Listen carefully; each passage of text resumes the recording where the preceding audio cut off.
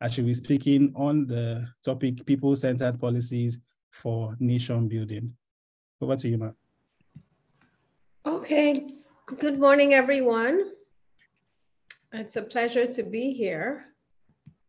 I don't know if you can, it's saying I wanted to put on my video, so you have to give me permission to do so.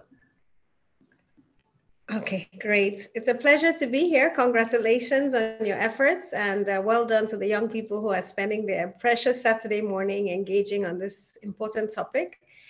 I am going to be giving a PowerPoint presentation. So please bear with me as I try to find it. Okay, good. I think I found it. Can you see? Yes, we can. For some reason, it's in a different mode, but let me see if we can see it in a different mode. I'm going to stop sharing and try and see if I can get it in a different mode. Sorry for the delay.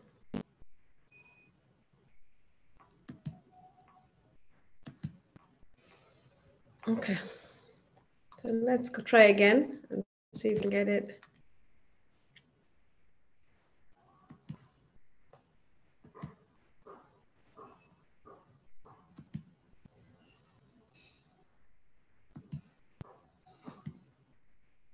Okay, so I'm going to, I hope you can see my screen. Please confirm you can see it.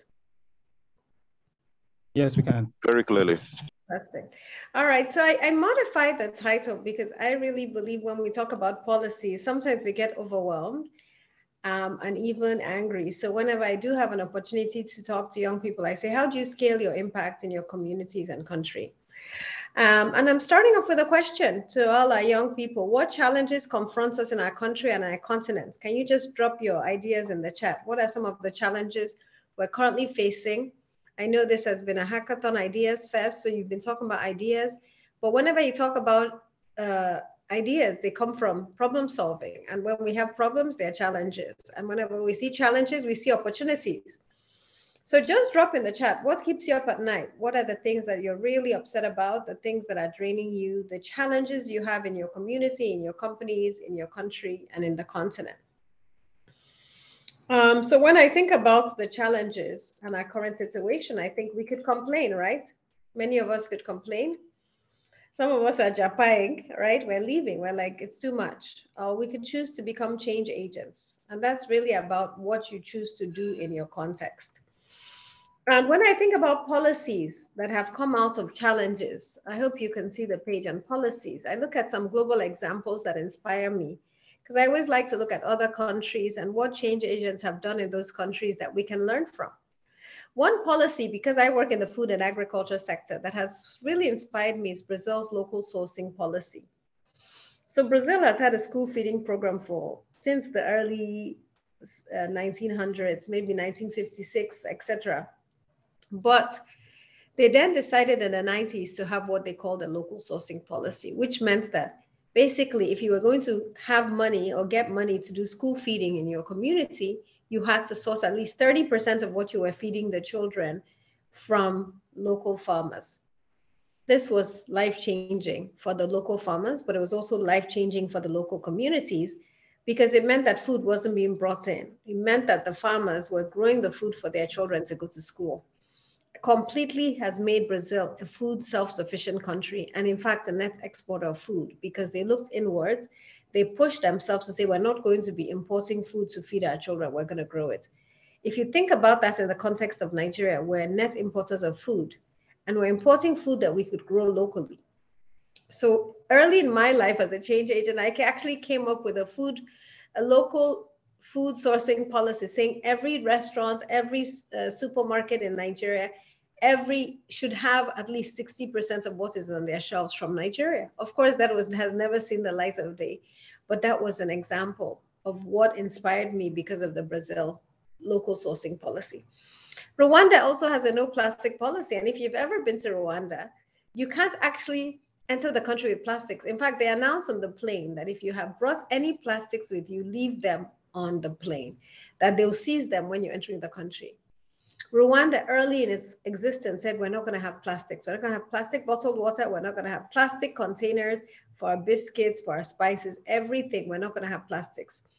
And from plastic bags onwards, and that's why Kigali is one of the cleanest cities in Africa, because of this no plastic policy. But it's also forced innovation amongst the entrepreneurs. So you see them using paper and cardboard and other more sustainable approaches to local sourcing and local packaging.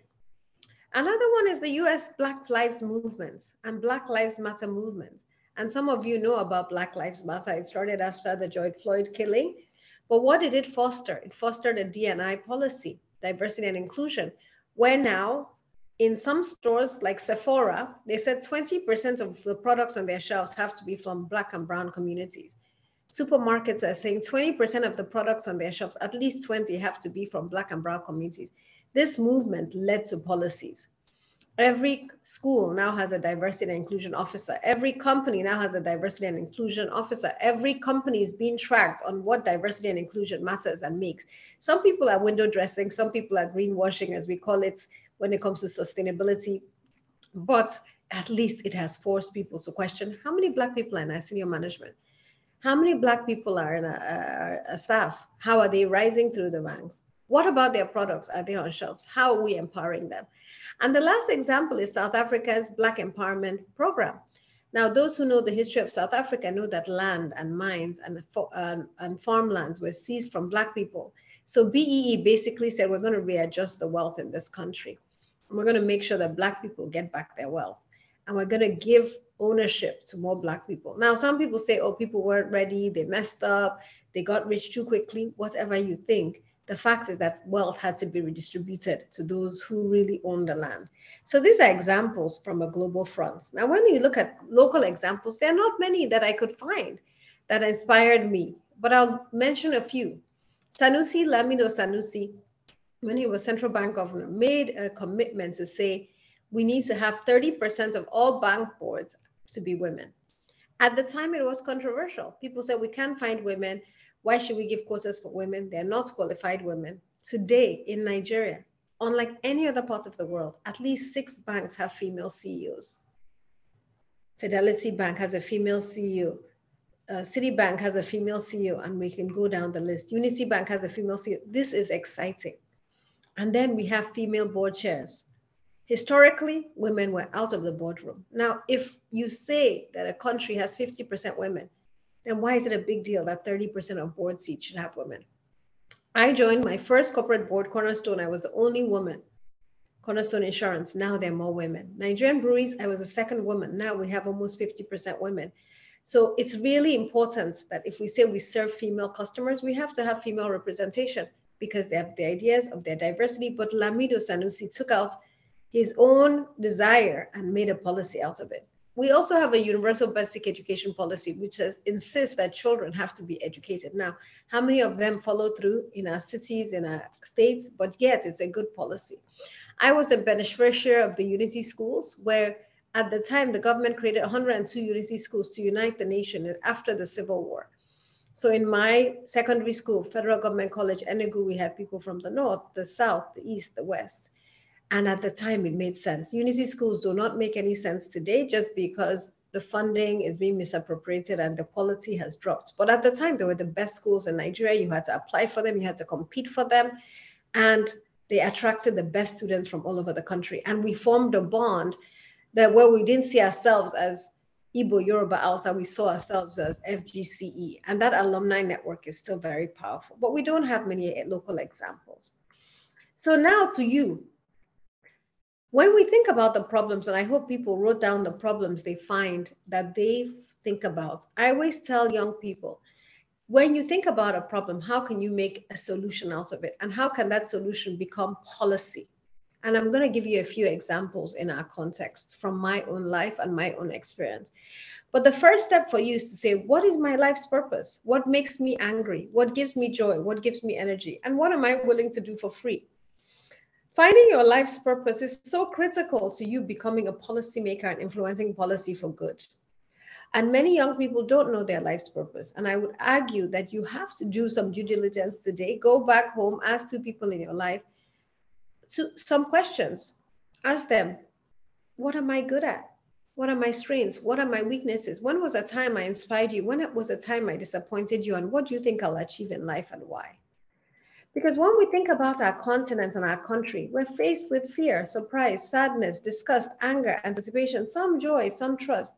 And we are confronted with a single story. And this is what propelled my work in food and agriculture and my work to shape policy in food and agriculture. This single story, I moved to the US at 16, and this was the single story that I got confronted with, that the face of Africa was a hungry child. People used to tell me, oh, Ndidi, where are you from? I'd say Nigeria. Oh, my mom used to say, finish your dinner, there are hungry children in Biafra. Or finish your dinner, there are hungry children in Somalia, South Sudan. And the face of poverty being a female farmer from Africa. This made me angry because I know the potential of our continent. I know the size of our continent, that you can put the United States, China, Eastern Europe, India, France, Germany, and Spain into the continent of Africa, and you still have space left over. I know that we have great people and untapped potential, and that the world depends on us for so much. Even with what's going on in Niger, at the moment, we know that Niger is one of the largest producers of some of our precious metals. We will never let Congo rest, or the Democratic Republic of Congo, because they're the largest producer of some of our minerals. And without Congo, you can't have a cell phone or a computer. So when we think about how we're naturally endowed for excellence, in my book, it's agricultural excellence. In others, it's lots of other things, human potential, the natural minerals, the gold, the platinum, the coal, the iron, the diamonds, etc. So first you have to say what makes you angry. In my case, it was the face of Africa being a hungry child. Yours might be different, right? And then once you figured out, you have to embrace some critical values. Your hunger, and when I say hunger, it's not hunger for food, it's hunger for change, right? Humility, emotional intelligence, accountability. You have to be visionary and agile, and you have to have integrity and empathy. Now, having a vision means what will need to change and how will I change it? What do I need to disrupt? What do I need to redesign? I established Leap Africa in 2002 because I was angry that I was being told as a 28-year-old that I was a leader of tomorrow. And I said, what does tomorrow hold in a country where the life expectancy is 57? Some of you are 25, some of you are 22, some of you are 20, and you're still being told you're a leader of tomorrow when you should be leading today and tomorrow. So LEAP was born out of the desire to change the way we viewed ourselves from being leaders of tomorrow to saying, now we have skills, we have time, we're willing to take risks, we're creative. Let's start an organization that can change the status quo. And it's interesting when we think about it. We started with a youth leadership program for 18 to 35-year-olds. Now we moved to a program for secondary school students. So now across 8 countries in Africa, we teach teachers to deliver a curriculum on leadership, ethics, and civics.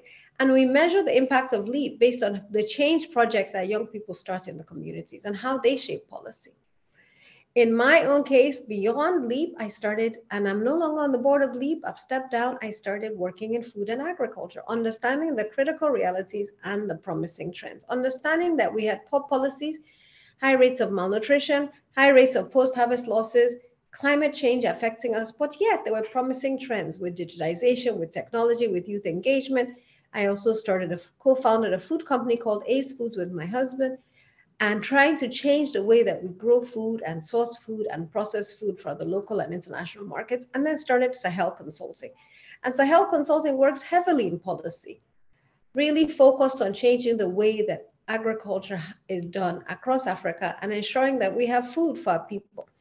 And I just want to focus on one policy initiative that we've been very involved in at Sahel.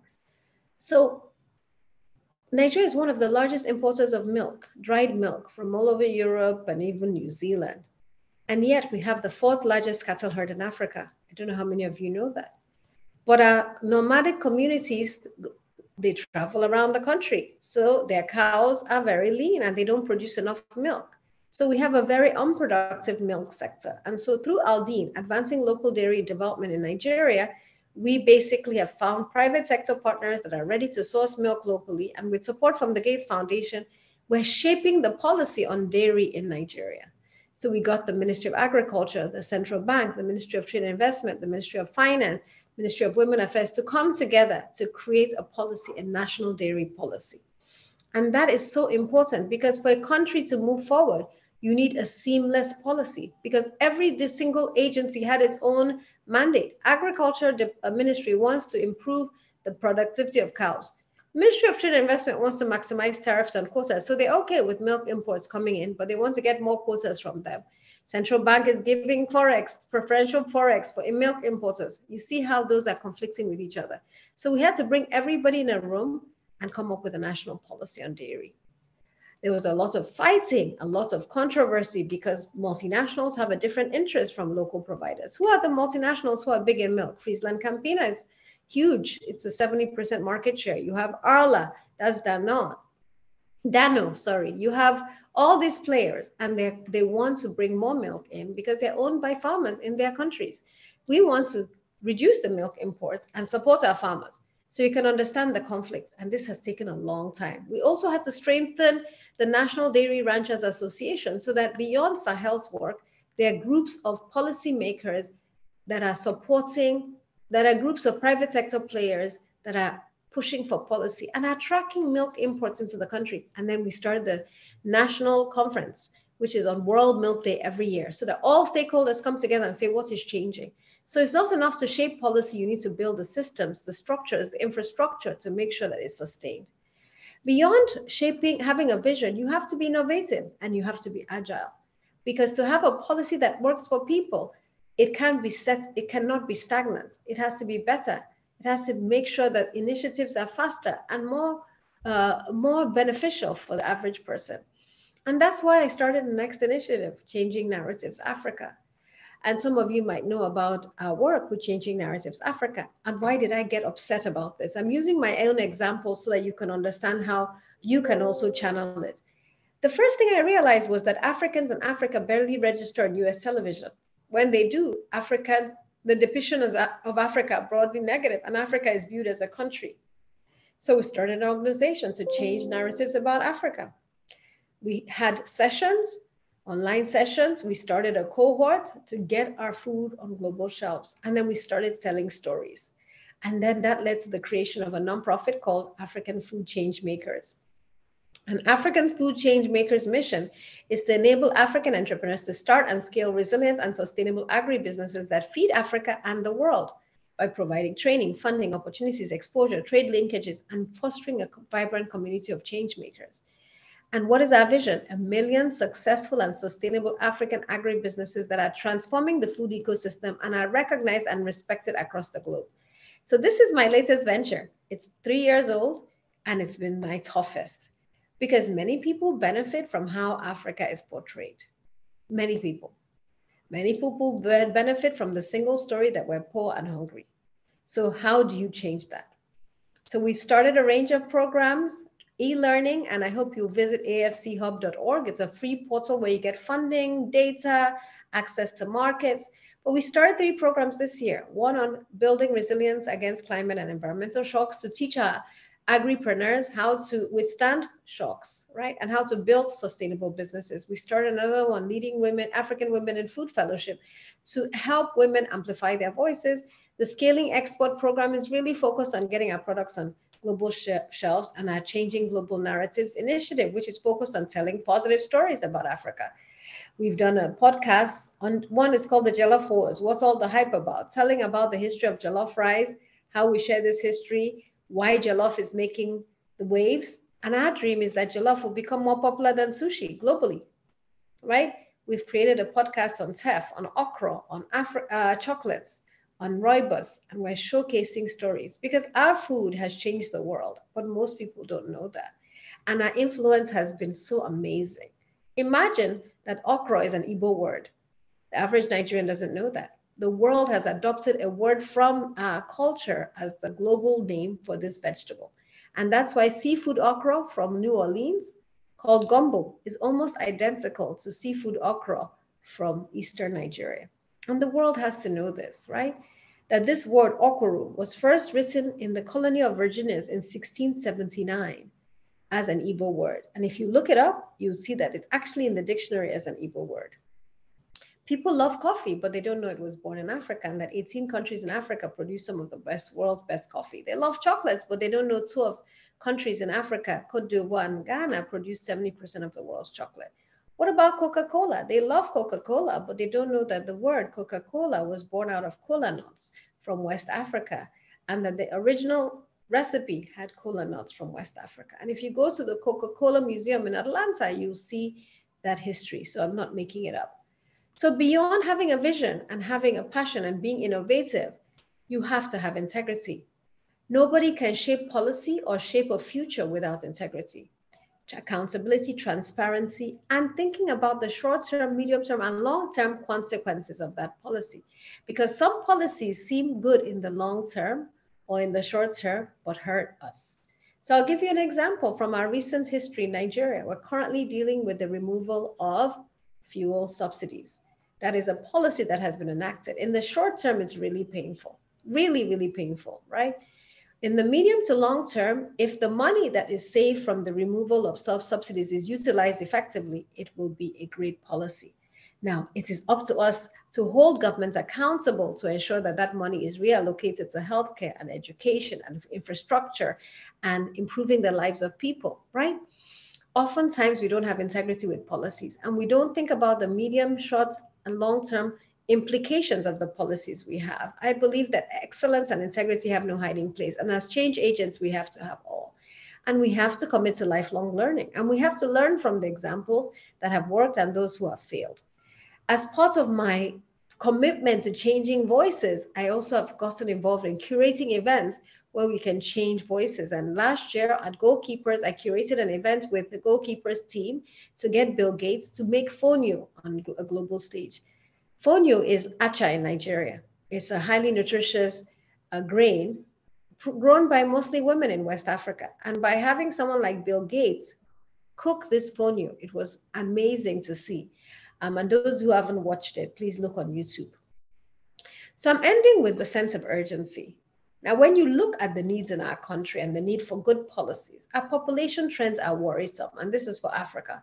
1980, Africa had 477 million people. By 2016, we were 1.2 billion. By 2050, it will be 2.4 billion. Nigeria is estimated to have 450 million people by 2050. Lagos is estimated to have 50 million people. Now, if you're a social innovator, someone who cares about people, you're worried. Where are these people going to sleep? What are they going to eat? In a city that's already below sea level, how are we going to deal with the floods? What about water? What about healthcare? What about sanitation? That keeps me up at night. But for every problem, there is a solution. So the question is, what are we going to do? We're going to find ways to change the status quo. We're going to invent and create policies that are going to improve the lives of others. I've written a few books to try to get us to think about this. One is called Social Innovation in Africa, or the local name is called Reaching Millions with Impact. And it says you have to have a clear mission, values, structure, pathways, business models, but you have to have a vision for what that change looks like.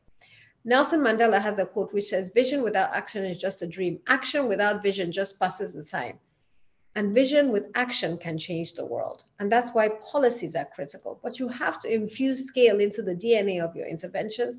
And you have to ensure that you leverage data and innovation. You shape the ecosystem, which is a policy piece, but it's just one piece of the puzzle, because you have to measure the impact. You have to ensure that that intervention is implemented. We have great policies on the books that have never been implemented. That messaging and engagement has to be simple with compelling branding. And any policy or intervention has to be demand-driven with measurable value addition and have agility, adaptation to risks and shocks embedded in it. We have to have the right talent to implement the policy, the right communications to actually get the policy into the engagement. We have to have the financing to ensure that the policy is implemented, and we have to shape the ecosystem with their right enablers, the beneficiaries, the opponents, and the change makers. And we have to measure impact and ensure that we shift funding flows to those who need it the most. We need to engage the private sector. Public sector role is just about creating an enabling environment for private sector and civil society to thrive. And we need to ensure that we engage the private sector. We need to engage women and youth with every policy, ensuring that they are visible and critical players, and ensuring that we have equity, in every policy, with a gender lens and a youth lens with every policy we initiate. And we have to be prepared to partner with others as we implement. There's an African proverb that says, if you want to go fast, go alone. If you want to go far, go with others. I've modified it to say, if you want to go fast and far, leave your egos and logos at the door and work with humility, integrity, and excellence, focusing on a shared vision and shared goals. So what are some critical advice for the journey as I round up? We need policies in this environment. We need policies in education, in healthcare. We need policies in agriculture. We need policies in governance and transparency and elections. We need election reform, right? We need youth policies that enable young people to have a voice. Not too young to run was a great idea, right? A great policy dimension, but how has it filtered in? When we look at the list of ministerial nominees, how many of them are under 40, right? If we look at the list of governors, how many of them are under 40? We need to reform the way elections are done in this country. We need to ensure that we figure out, and everyone on this call has to figure out which one makes them most angry and what are they going to do about it. I've chosen food and agriculture, and I'm shaping policy globally and locally around this, right? What is your life's purpose, and how are you going to pursue it diligently and leave your mark? You need to bring your A game every time. You need to commit to building a culture of equity, innovation, and excellence. And you need to invest in building a community of support. Every young person who wants to shape policy, who wants to improve the lots for Nigerians, needs to have a sponsor, needs to have a champion, and needs to have a critic to hold them accountable. And as you rise, as you make impact, stay grounded and humble, because we see so many people who get into the landscape and lose and forget why they got there, right? Either because they've joined government and they forget why they got there in the first place, and they start drinking the Kool-Aid, and we say, what happened? They changed. Or they get in and they become so pompous you can't reach them. So as you rise, as you become a policymaker, as you influence policy from inside or outside, and I've done it from outside more than inside. I served in government for like 4 months when Obieze Ekwesili was there. But I've influenced policy more from outside. As you do it, stay grounded as you rise. Some of us will go in, some of us will stay outside. You determine which ones works for you as to influence policy. But as you rise, stay humble and grounded. And I'll end with 2 quotes that really inspire me. The first one is from a young African speaking to a president. And he said, this generation is no longer asking God to grant us the serenity to accept the things we cannot change. We're asking the Almighty to grant us the courage and wisdom to change the things we cannot accept. I cannot accept that over 70% of Nigerians live on less than $1 a day. I cannot accept that. I cannot accept that the life expectancy in my country is less than 57 years old. I cannot accept that, right? I will not accept it. I can't accept that it's going to take 150 years for women to reach gender parity in Africa. There are things I cannot accept, that a child born in Nigeria is likely to die before their 5th birthday. So instead of asking God, or saying, I'm just going to accept it. No, I'm going to ask God to grant me the courage and wisdom to change the things I cannot accept. And another one, which really was my mantra during the COVID era, is Mbelede Kaja Madike. It's an Igbo proverb, which says, disasters help to sift out the resilient, the resourceful, and brave. We are resilient, we are resourceful, and we are brave. And this is the time for us to rise into our calling as change agents in this country. We need to move from survival mode to a mode where we're thriving as young change agents, to a mode where we're leaving a legacy of impact for future generations. And it's really a challenge for us to move from survival to where we're thriving, to where we're leaving a legacy. And finally, if I tell you my dream, you might forget it. If I act on my dream, perhaps you remember it. But if I involve you, it becomes your dream too.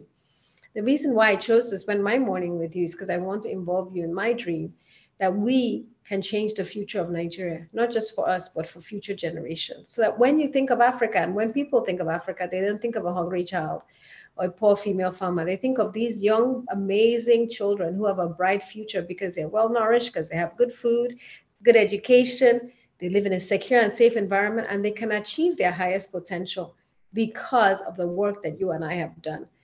So let's become change agents, let's shape policy, let's partner with each other, and let's change the status quo. Thank you so much, and God bless you. Thank you so much, Ma. I mean, you guys, just your emojis, your comments in the chats. Let's show appreciation to Madam Nwuneli for such a wonderful session. I'm sure most of us have gotten so many ideas for our policy briefs. I could see people writing down as she was speaking. Thank you so much. Because of her time, we'll quickly just go into the question and answer section just very quickly. So if you have any questions for her, please feel free to indicate. Either as a question on policy implementation generally, or a question particularly to the agriculture and food security track. Because now we have a particular track in the hackathon called agriculture and food security, and I'm sure they must have gotten so many tips from just the work you've done. So if you have a question directed to that particular track, feel free to also signify. I think the question I have personally is, how are you able to keep everything rolling? Like, I feel like I lost count of how many initiatives and organizations that you founded and you're running and you're doing so many things. How are you able to keep everything going, in a way that you're able to balance your time and ensure that you're making impacts in several fields? Because I think that usually becomes a challenge for us young people. Yeah, so a great question. I always tell young people, you can have it all, but not all at the same time, right? You can have it all, but not all at the same time. The initiatives I've started, I didn't build them all at the same time, right? I built them sequentially, and for some of them now, I'm not involved at all, right? So Leap Africa, I've dropped off the board, and I'm not involved, right? I started it when I was 28, and now young people are running the organization, and I'm not involved. So for us, you have to figure out what makes you angry right now and what you can spend your time doing. And don't be worried about the money. The money will come. A lot of people think that I was making a lot of mistakes by leaving the private sector and going into the nonprofit sector. And now they say, you're so strategic. They told me I was making a lot of mistakes by entering the agriculture sector, right? In fact, somebody who's related to us said 2 Harvard graduates becoming, pepper grinders when we started Ace Foods. And now they're like, oh, you were so strategic. How did you know agriculture was the next gold? So you can't follow anybody else. You have to listen to what God is telling you to do at every point in time and really focus on what are my unique callings, what makes me angry, and what can I do about it? And then surround yourself with mission-driven high achievers, right? It's really important to surround yourself with people who will help you achieve your highest potential and deliver with excellence. And then God continues to prosper you. So Ace Foods is run by a young dynamic team. Sahel Consulting is but when I started them, I worked on them for many years, right? Now I serve more as advisor, engaging, supporting, reviewing, connecting, but I don't work with these organizations day to day. So that's my answer. You can't do it all at the same time. I'm a mother, I'm a wife. I sometimes drop balls, many balls, right? But that's just the situation you find yourself. So you have to keep on pushing. Don't give up. Thank you. Thank you so much. And she's also shared links to the various organizations. So just in case you guys want to check it out, feel free to check it out. Thank God your hand was up a few minutes ago. Do you still have your question, or has it been answered?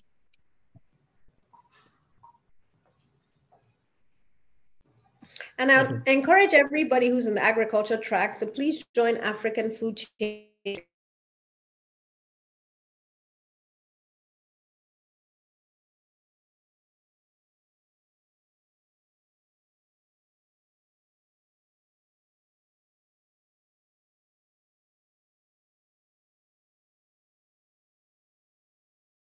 Is it just me? Can you guys hear me?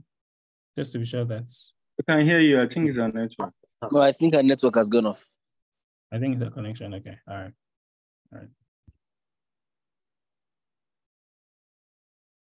Okay, just give it a few. The network is not stable. It's shaking. Yeah, it is. Hello, man. Are you back? It feels like the network took you out for a few seconds.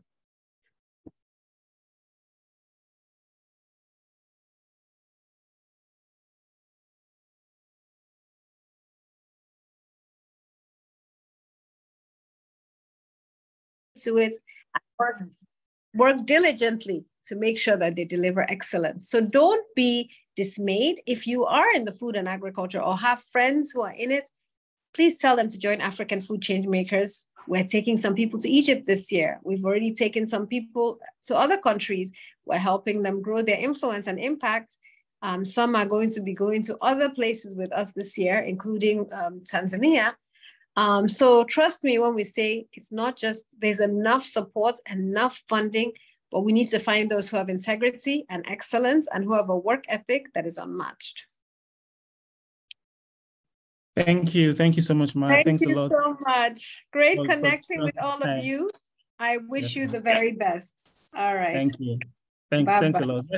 We can unmute and just say thank you to Madam Nwuneli for such a wonderful. Thank you so much, Ma. God bless you. Thank you, Ma. Thank you so much, very much. Thank you so much. Bye. Thank you, ma'am.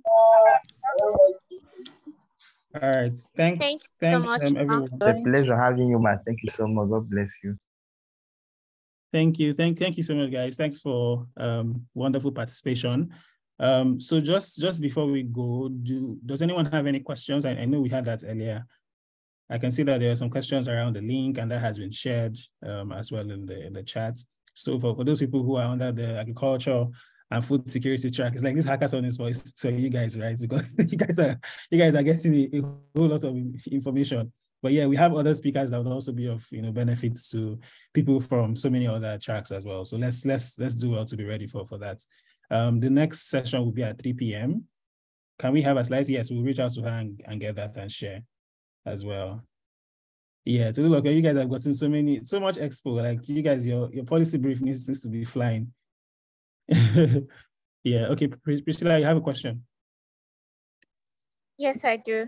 Good morning, Okay. everyone. Can you hear me?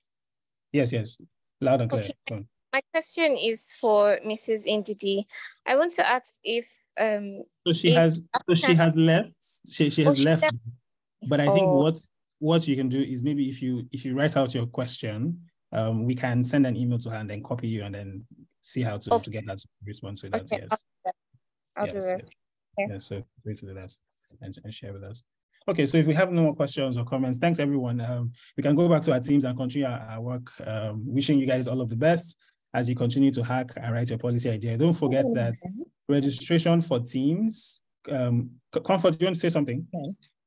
Yeah, please. Sorry, good morning, everyone. So a lot of people have reached out to me this morning to say their team members are not responding. Please, time wait for nobody. Just go ahead and drop that. I mean, you're looking to join a team, mention your track so that you're able to, jump on the train, because time waits for nobody.